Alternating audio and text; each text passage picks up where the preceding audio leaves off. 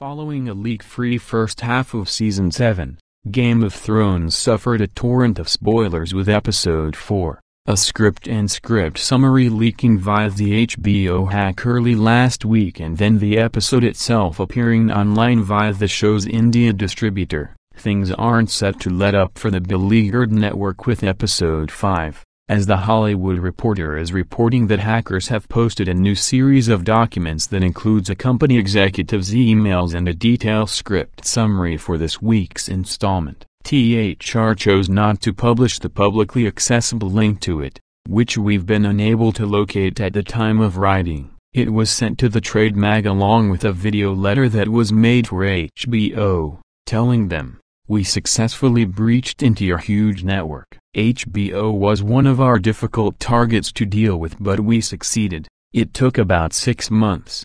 The hackers are demanding a ransom from HBO and are believed to have obtained 1.5 terabytes of information, making more leaks likely in the weeks to come," HBO said in a statement to THR. HBO believed that further leaks might emerge from this cyber incident when we confirmed it last week. As we said, the forensic review is ongoing. While it has been reported that a number of emails have been made public, the review to date has not given us a reason to believe that our email system as a whole has been compromised. We continue to work around the clock with outside cybersecurity firms and law enforcement to resolve the incident. Meanwhile, our dedicated employees continue to focus on delivering the high quality of entertainment and service for which we are known.